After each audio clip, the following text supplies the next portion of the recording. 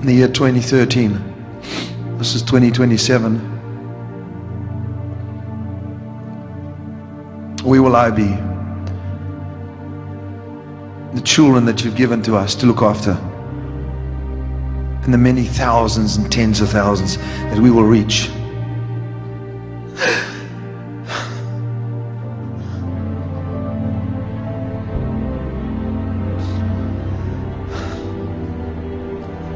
North Korea shall become one, says the Lord. North Korea, your president is dead. He is already dead. I've already written now on the wall, many, God said, your days are numbered. You have been counted in the balances. Therefore, Kim, it is now time now for you to face this that you have done has been iniquitous. You are no longer alive. You are a vegetable. You are brain dead. And God said, because of that, I will cause that to bring about unity in South and North Korea. And the greatest move of the Spirit shall come from there. America shall look and say, what is this happening? We thought we could make peace through United Nations. Hey, what is the United Nation? It is an evil force, says the Lord, that is a stench to my nostrils. They are not what I have called. God said, my church shall arise and invade the kingdoms of this world, and the kingdoms of this world shall become the kingdoms of our God and His Christ, says the Lord. The mountains that have been built by men, the mountains that have been built by men to go to a higher place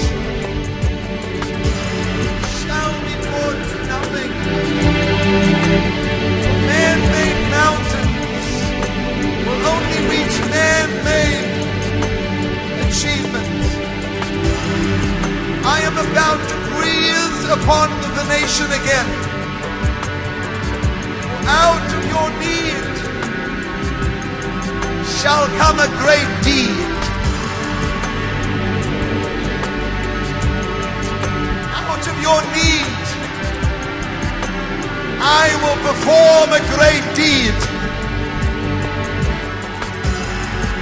For the Spirit of God said, I have looked to and fro across the earth, and men have mocked my prophets as they have said, the Lord shall indeed return to Zion.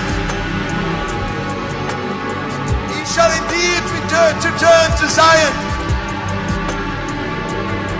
And for the redeemed of the Lord shall say so. Redeemed of the Lord shall speak. It shall not be the voice of men, but the voice of my blood that cries out. I am about to breathe once again upon my nation and upon the nations of the earth. This wind that shall come shall startle the people. They will say, as something happened, that this would do such injustice to our religion. God said, I am not impressed with your religion. I am not impressed with man-made policies that are not driven by the Spirit of the living God. I am about to show you what you were birthed for. I did not create the nations of the earth in vain. I formed you for you to be inhabited. Now prepare yourself for a great inhabitation of a spectacular thing, which will be as great and as powerful as the chariot of fire and the horses of fire that suddenly came and appeared to Elisha and Elisha at the same time. So it shall be for you. If we get to the 6-7 minutes of rejoicing, and I want you to do that because the Lord told me to do that. I mentioned that many churches today are crucified between two thieves: an erroneous false religious system with man-made laws and secular humanism. You know what secular humanism is? We are in the beginning stages of a reformation. Now people have, as I said, have laughed at me about this. And a recovery. And I'm talking about in the church. For what purpose? Apostolic Christianity. To recover apostolic Christianity, we need to return to the basics. The foundations of the first century church. And I want to say something. Somehow the church has skipped the simple. The simple. In search of the sensational. And when I say sensational, I'm referring to the dynamics of spiritual revival and renewal. The fire of God, the signs, the wonders, the miracles. These are very important. But for our desire to have this so much, we have missed the foundations of basic Christian living. No structure, listen to me, no structure can excel the strength of its grounding. It cannot excel the strength of its foundation. Without revelation, the people perish. Without progressive revelation, the people para, which means to go backwards. I'm not about to go backwards. I'm only about to go forward. How many of you ready for that?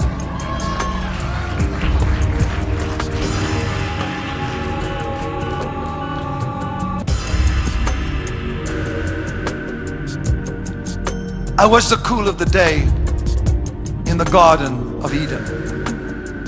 I was the burning bush in the desert.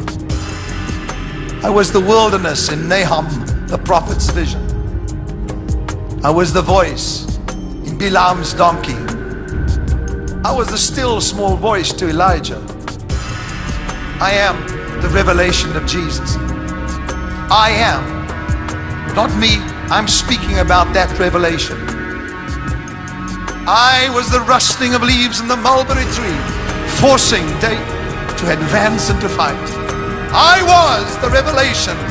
And I wrote on the wall, Eli, Eli, lama sabachthani. When he wrote, Mene, Mene, your years are numbered, your days are time, they're over. I was the sword of Gideon and the Lord, the star that guided the wise men, the angel at Abraham's tent, the cleft in the rock. I was the revelation, and I am the revelation. The fire in the cloud at Sinai, and the tongue of fire on the day of Pentecost. I am that I am. I am the revelation of Jesus Christ. I tell you the story of love. I tell you the story of sorrow. I tell you the story that saves some and the story that destroys others. I am the revelation of Jesus Christ. I'm close to the marriage altar, and when the grave opens, I stand nearby. I call the wanderer. I rescue souls from the deep. I open the lips of lovers, and through me the dead whisper to the living. I serve one as I serve all. I am the revelation of Jesus.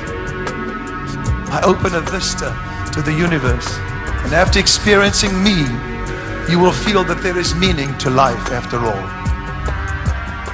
I am the revelation of Jesus.